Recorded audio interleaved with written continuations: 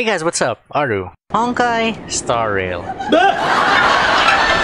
Finally, this video is every single planet of the Honkai Star Rail universe in kind of a nutshell, kind of an explained video. I'll be discussing the lore of each planet, what they're like, what happened to them, and which race lives there, a bit of in-game lore, a bit of what's to come in the next patches, but mostly the lore of each of the game's planets.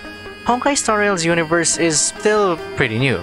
Really new. And there's a lot of different terminologies, names, titles, wababoo we hear about in-game, but aren't really explained in full. They say, oh, this planet used to be okay back then, but now it's covered in snow and there's this big old fire planet and everyone wants to destroy things. There's this robot planet here, these guys have planet-sized ships, and this planet doesn't spin. What's happening? Where do I start? Well, this video is particularly for you, or those of you who have a bit of knowledge of the game and are interested in the different planets within Star Rail. I won't be discussing every Aeon since that's not what this is about, and Aeons themselves deserve a video of their own. I'm gonna give a nice overview of the different planets within the Honkai Star Rail universe, the people on each planet, and maybe an Aeon or two depending on if they do worship an Aeon or not, as well as how the entire planet reflects the game as a whole. Sound good? Okay, let's go. So if you didn't already know, we had a planet to go to after the Yarilo 6 arc, and it's a little planet called Penacony. This planet was supposed to be the scheduled and planned destination of our Trailblaze journey after Yarilo 6. But we had a lovely call from our Stellaron Hunter friends. Himiko, the actual conductor of the express, was about to set our next journey for Penacony. And right before we traveled, we were hit up by Kafka saying that there's a Stellaron on a nearby planet-sized ship, the Shanzhou Luofu, leading us to the entire Luofu arc. Basically, we went there because Elio, aka Destiny's slave, says that we were meant to go there, and everything was all according to the Stellaron Hunters' ultimate plan. What exactly is that plan? I have no idea. He could be making the biggest rickroll in the name of Aha. But back to Penacony.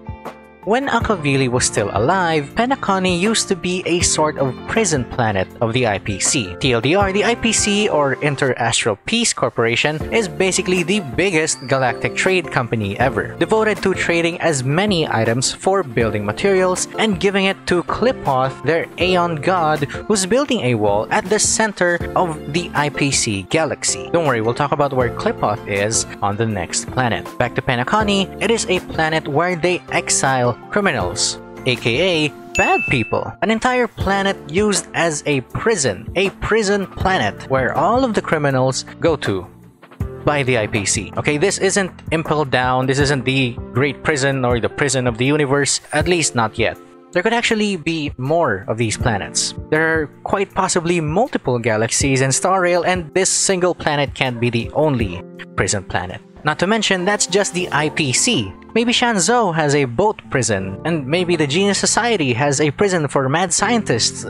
We don't know. Star Rail. Now, at some point, Penacony was corrupted by a Stellaron, likely from Nanook, the Aeon of Destruction, when he started spreading these all over the universe. Not the galaxy, the universe. Those are two different things. And the IPC lost control of Penacony. So what happened to the planet that was possibly filled with the most dangerous criminals that the IPC caught? The same planet corrupted by a Stellaron that might end up infested by Stellaron corruption, aka Fragmentum?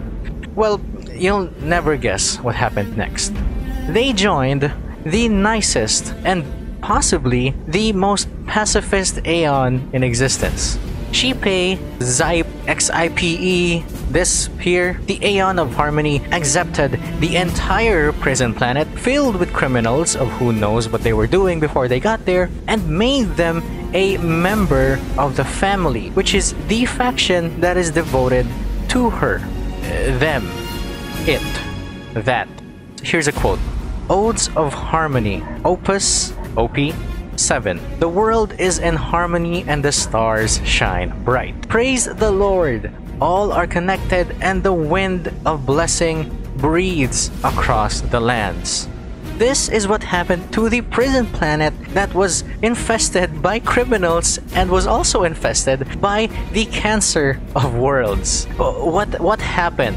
A planet of criminals doing a complete 180 and preaching that the universe will one day sing in harmony and start praising an Aeon. They even have a title called the Planet of Festivities. Okay, this is the same planet where they store murder. This is the same planet where they store bad people, okay? Really bad people. And they're now the Planet of Festivities. Like, isn't it just unsettling how crazy and miraculous that sounds? And isn't it also unsettling that an Aeon can do this sort of thing to merely a single planet? For the sake of power scaling and seeing how powerful an Aeon is, the Lord Ravager, Zephyro, an emanator of destruction, destroyed an entire galaxy. A galaxy, okay? A galaxy has a lot of planets inside it. At least according to the morning actors. Which, I wouldn't believe it. But even Welt believes that statement. So imagine what an Aeon can do. An entire planet of exiles, criminals, and overall not so nice people, completely converted by Zype, an Aeon of harmony, and is now inviting other galactic factions for the first time in Penacony's lifetime as a member of the family. Like, I don't know what's coming when we get here, but we're going there. That's where we're supposed to go, right after Yarilo 6. So, we're probably gonna go there after Shanzhou in like 1.3? I don't know. But I'm really scared of what we're going to find in Penacony. Here's a sort of interview with the family. People are curious whether any members of the family had grown tired of the One and voluntarily abandoned the path of harmony. In the face of such a question, the family smiles and replies, "Never." The family smiles, and it's not a representative, not the president or whatever. It's the family as a whole. Like a lot of people saying the same phrase, "Never." Penacony and the family as well. Now, I'm pretty sure we won't be going to the Antimatter Legion's planet anytime soon, since Nanook right now is the protagonist of the game, but it's a great introduction to how messed up an Aeon's blessing can be.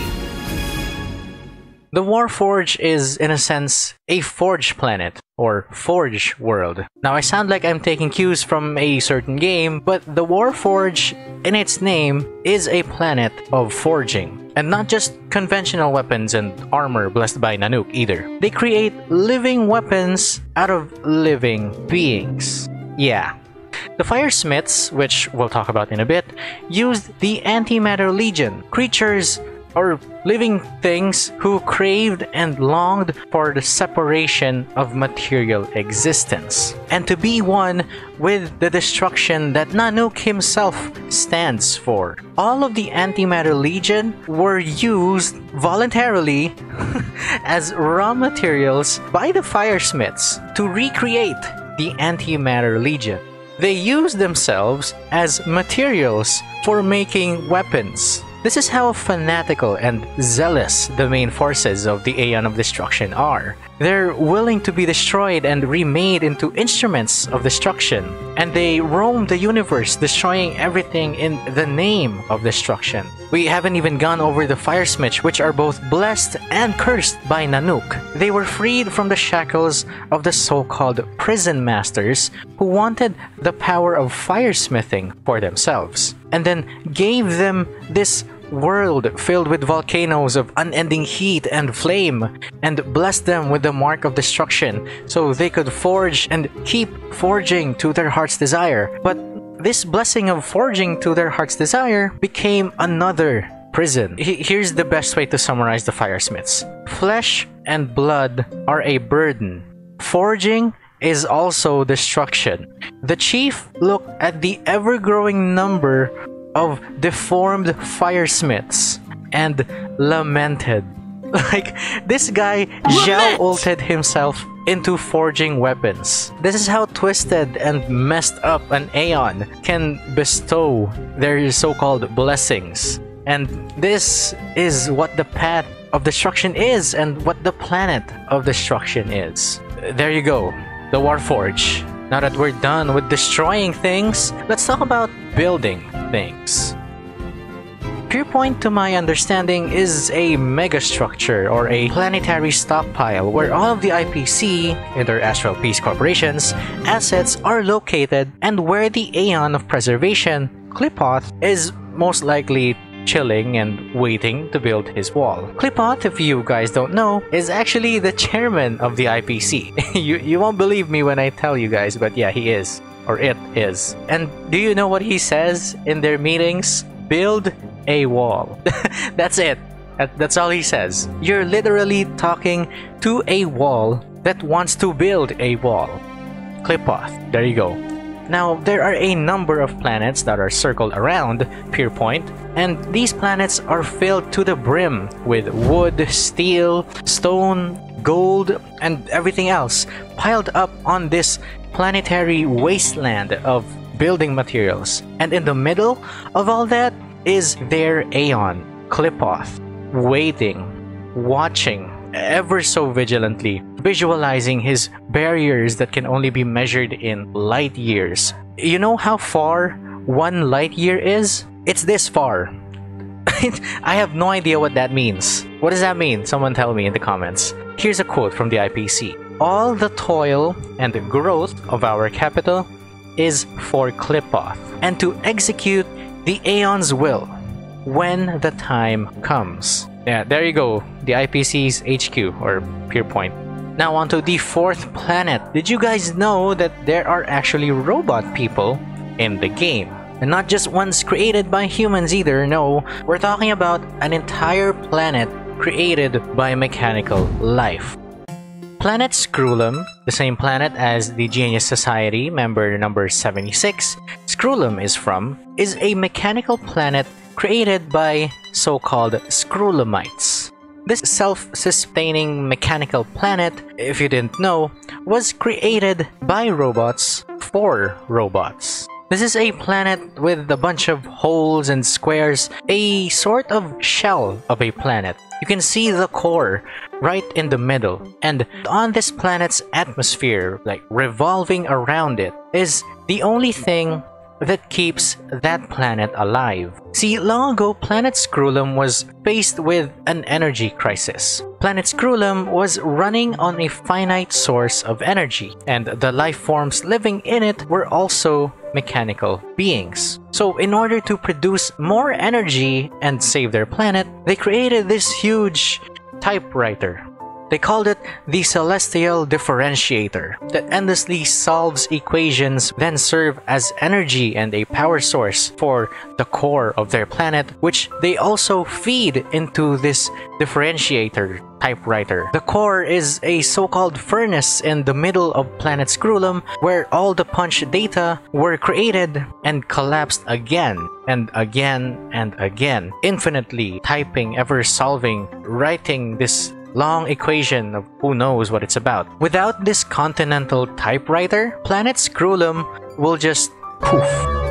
Interestingly, all the Screwllumites and Screwllum himself doesn't know how planet Screwllum came to be. You'd think because they're mechanical beings, they know or have data on how they were made, but that's not how it went. Every single mechanized thing on planet Screwllum, which includes Screwllum himself, is made of smaller forms of mechanical automaton called cellular automatons, which I could only think of as mechanical cells that are microscopically small, that move and build each other, building things together, building Screwllumites, and then these Screwllumites built the planet Screwllum, and then at some point built Screwllum himself. And nobody knows how it was made, who made them, what was their purpose. The only lead that they have to find that, as well as the origin of the universe, is likely on that same typewriter keeping their planet alive.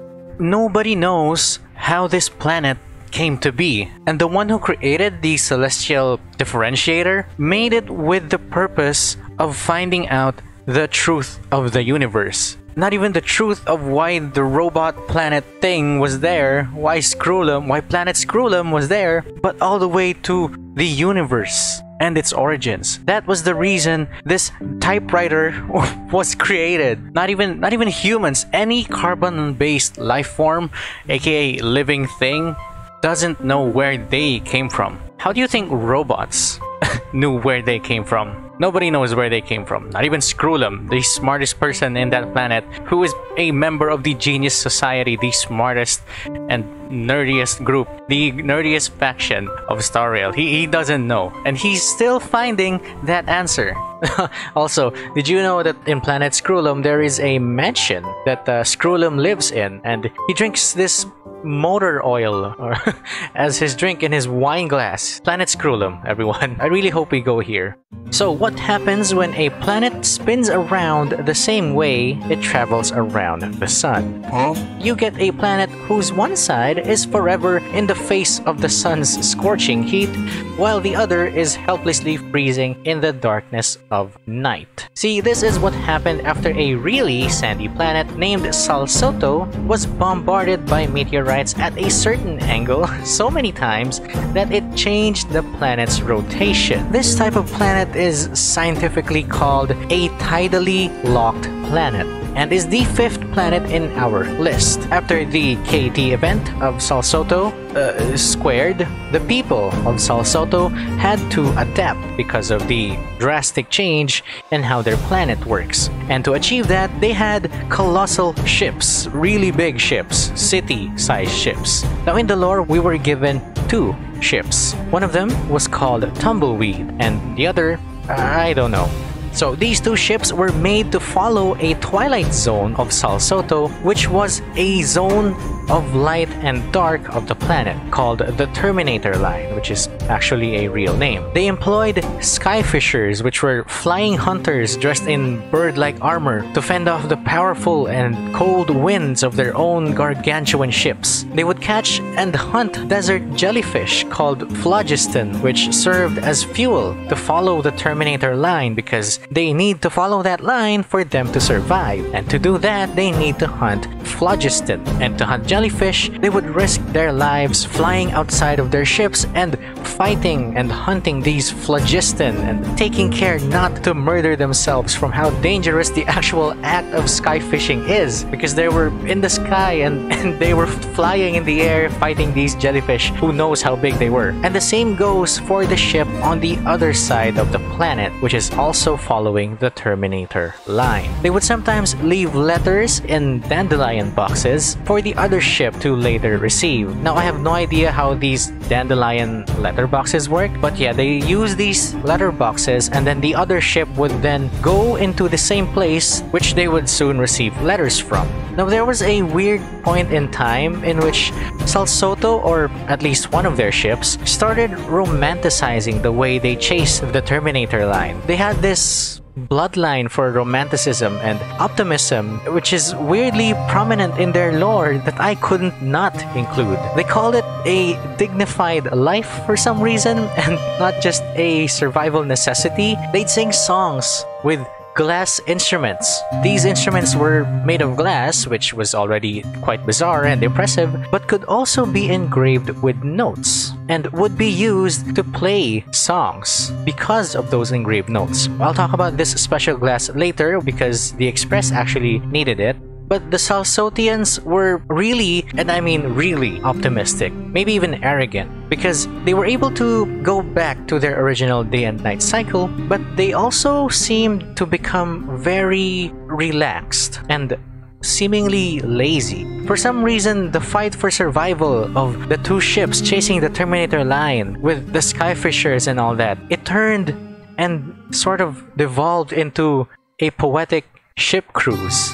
And after that, one of the ships, Tumbleweed, soon fell behind the Terminator line and would collide with the other ships because Tumbleweed wasn't moving anymore, or because they couldn't catch the Terminator line anymore. Now, what's weird in this entry of lore of Salsotto was that when the other ship came into contact with Tumbleweed, it was already a ruined city for some reason. I don't know. Maybe it's just my understanding, but yeah. What's even more weird is that these 2 ships who used to send letters to each other, whose people created their ships, weirdly fought each other and used turrets and cannons and started shooting each other until both cities were destroyed. A war broke out and the 2 floating cities merged together and they all just died. for some unknown time, nobody really said, the rotation of the planet returned to normal again, which means the day and night cycle was back to normal. It was rotating properly. But this time, the planet was no longer populated, or at least phlogiston was there. Sometime after that, I don't know when, the Astral Express would go to Salsotto to look for a special material called cadence glass, which the people of Salsotto, I think, used as musical instruments. For what use they needed this cadence glass, it was never mentioned. Like, talk to Himiko after fighting Kokolia, she'll tell you. And along the space of Salsotto, the Express also found Welt, our Welt Yang, this guy right here, in a huge floating starship. They found a huge starship on their radar, and then they thought it was a bandit ship, but they still went to it and they found Welt. Himiko never really explained much. She just said they rescued Welt using standard rescue procedures, and I have no idea what that means. Likely Welt is not related to Salsotto, or I think, because the ships in Salsotto are in Salsotto itself. They weren't floating in space. And the world that Welt says that he was from is vastly different from how Salsotto is. Welt describes his world as a place with forests and seas and everything. He describes it the same way you would describe Earth. And Salsotto is not like that. Salsotto is a very sandy planet filled with deserts, and it's very hot at the day, very cold. At night, the temperatures doesn't seem to be normal. It's very drastic temperatures in the day and night, which is why they had to follow this Terminator line. It had phlogiston, the jellyfish things that they had to hunt. So I don't think the starship that Welt was in is the same ship that Salsotto had. Or at least that's what I think. But yeah, there you go. The weird story and uninhabited planet where we, for some reason, rescued Welt from. Yeah, Salsotto. This video took quite longer than I expected, so I'll discuss more planets in the next one, which will include Yarilo 6, a condensed version of all of Shanzou's ships, the planet that Himiko was from, the blue, which is Herta's project planet, and whatever else I could find along the way. But yeah, that's gonna be part 1 of every single planet in Honkai Star Rail. I won't waste more of your time, so like, comment if you enjoyed, subscribe for more updates, and stay mad, theorists. Bye!